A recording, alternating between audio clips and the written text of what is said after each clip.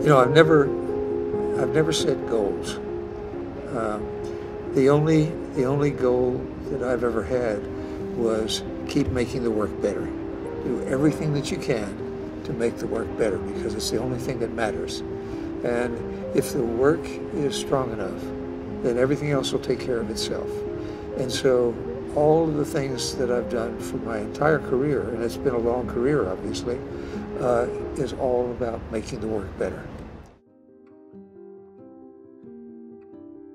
Everybody on the floor is a leader, and everybody in this building is a leader. And you have to lead in multiple directions. You have to lead up, lead the people who are to whom you report, lead the people at your level, and lead the people who work directly for you. And so leadership is something that belongs to everybody in this place.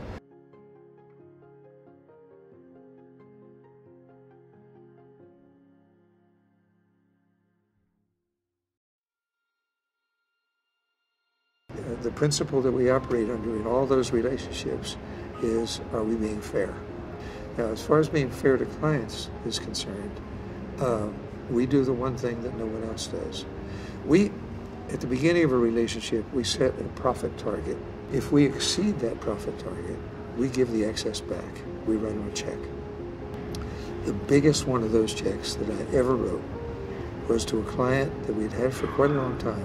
The check was for $1,080,000, and my hand shook when I wrote that check.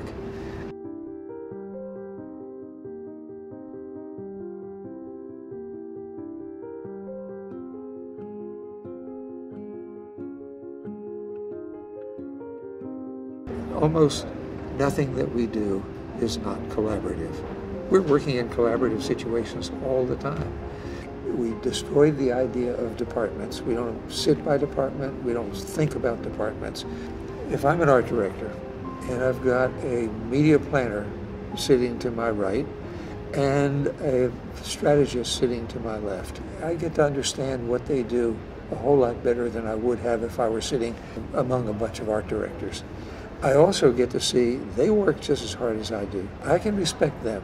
They can respect me. And part of it is because of the way we sit, which is a simple thing to do, but nobody's ever tried it before, and it has worked wonders.